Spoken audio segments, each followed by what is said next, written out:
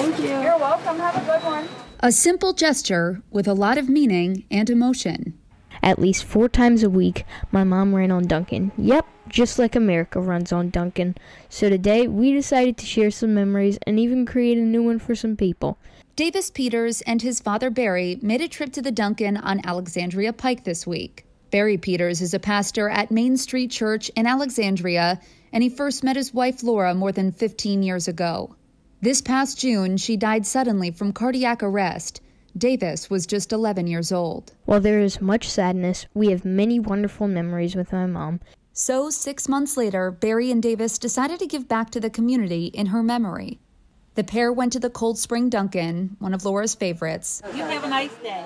Barry purchased a coffee, donuts, and a $208 gift card, asking the workers at Dunkin' to use that gift card to pay it forward. So here's what I need you to do. So today is 6 months ago today that my wife passed away. She would come here about 4 times a week and get a cup of coffee.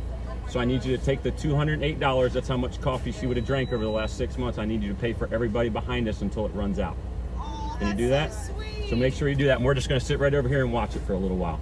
A tough time for a family, turning their tragedy in a way to give back. Thank you. Merry Christmas. In Alexandria, Megan Mitchell, WLWT. Thanks, y'all. News 5.